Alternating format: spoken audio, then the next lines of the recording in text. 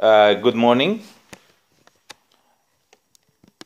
Munir Ajam with another video on project management.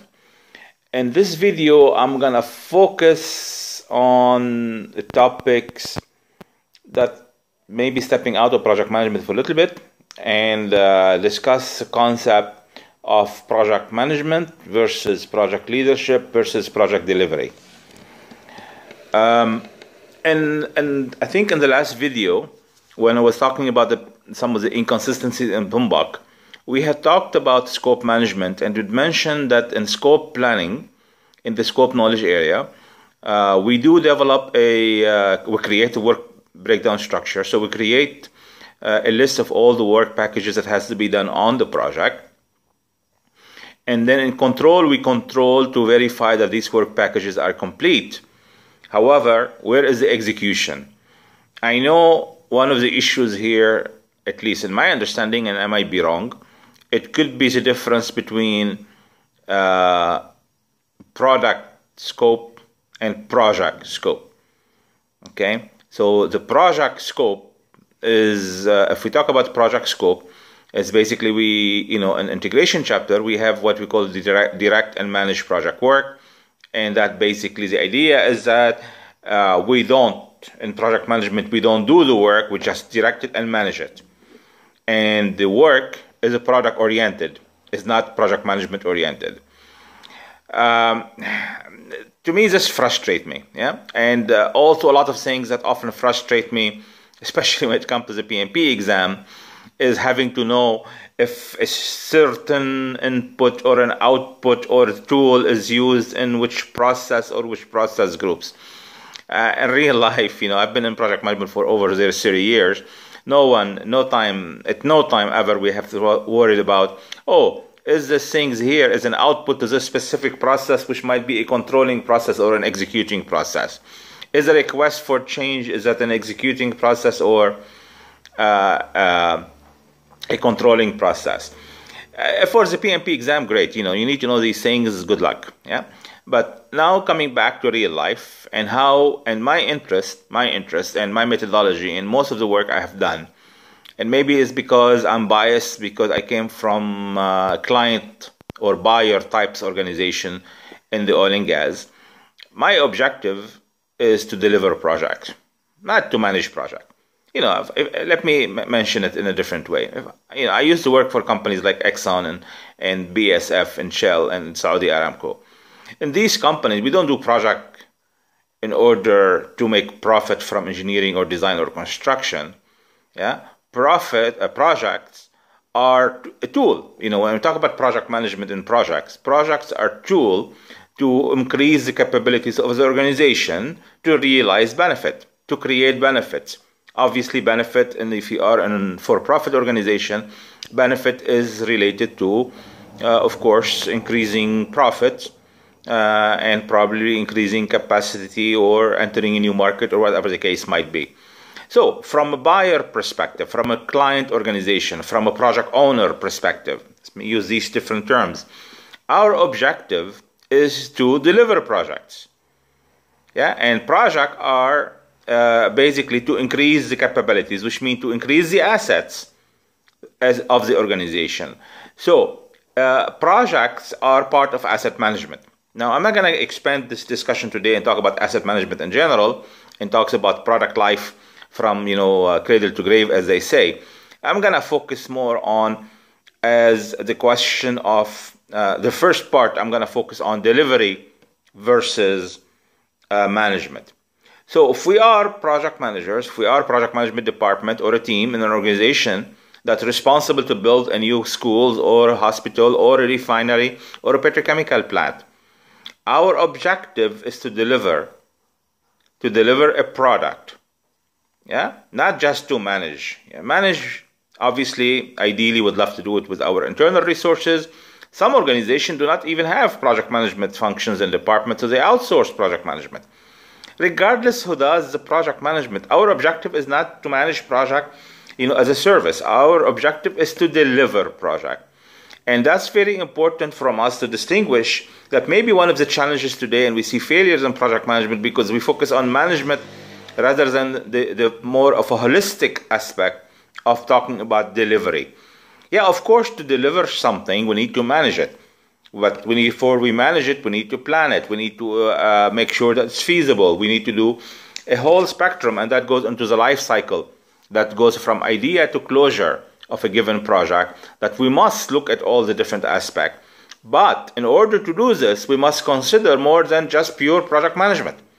I know many academics, they like to follow the purest option. Here I might want to touch on ISO. ISO 21500 clearly says that in order for us to do project, to accomplish project, we must use 3 types of processes. There are those purest project management processes, okay, such as I think ISO have 39 processes instead of 47 that the PMBOK has. But we also need product-oriented processes and support processes. Now, ISO says, look, we need all of these, but since we are a guidance on project management reference, we are going to focus only on the project management process. That's great. Yeah, nothing wrong with being a purist. And of course, the PMBOK is talking about managing a project. So that's fine. This is why sometimes people said, well, if that's the case, then why do you have collect requirements as a process? Collecting requirement is a technical action, which is more product-oriented rather than project-management-oriented. Again, I do not want to get here to splitting hairs and to find out this, what's important to me, what I'm concerned with is that to deliver project. I have to deliver project successfully, which means I need to focus, if I am in a project management organization or a project delivery organization, I need to focus on making sure a project is delivered successfully. In the start with the idea and making sure that the project aligns to strategic objective, and then performing a good feasibility study to ensure that the project is feasible and we can deliver it successfully. And then we go through the other stages of a methodology, such as the CAMP methodologies that we have developed in SUKAD. So throughout this, yes, as a project management, as a project, let's say I'm the project manager on such a project. Yes, I mostly focus on the project management, but I'm managing the project people, the project management team. But our job is also to ensure that the technical people are doing their job. So they need to make sure that the technical people are following a good process and delivering their project. So from that perspective, we need to have more of a holistic view, focusing on delivery rather than management. That's the first important distinction that I need to focus on this video. The next part of this video, I'm going to focus more on, do we need management or leadership? Yeah, and I don't want to get into a debate here or a long discussion on what's the difference between leadership and management. And there are a lot of literatures and books and people have written about this. I'm just going to refer to something a good professional colleagues have written a series of the human aspect for project management back in the 90s, Mr. Vijay Verma, who wrote this series of books. And in one of those books, he focused on a chapter that talks about leadership and management. And in there is an image that talks about you need both. Yeah? And ideally what he said, along the life cycle, so we use the life cycle model, early in the life cycle you need leadership skills.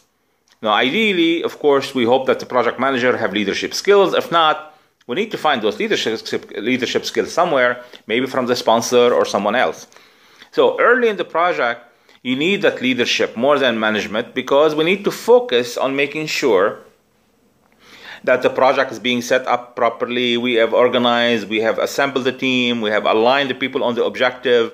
There are a lot of skills that are more about vision, strategic, not strategic because every project is different, but is more of an alignment and ensuring all the stakeholders are aligned and ensuring all the team members have bought into the project and they have contributed to the project development and all of these things. These are the management leadership skills that we need. And ideally, once the project start moving into the cranking mode, we need more of management, because management is what imposes the discipline and we reach to the level of towards the end, we need the leadership to ensure that we close the project properly and to rally the people when they start to get tired and demotivated to ensure to continue so we can finish the work. With this, we finish this video and emphasize again the need that we need to think more of a project delivery rather than pure management. And we also need to think of leaderships with management, because we need both, and it's not automatically just because you have a good project manager that doesn't mean that person is a good leader. Yeah, those skills are not the same, and we need to ensure that people understand when do we need more of a leader and when do we need more of a manager. If the same person can do both, great. If not, we need to look for ways of accomplishing those important initiatives and tasks to deliver capabilities and enable the realization of benefits. Thank you.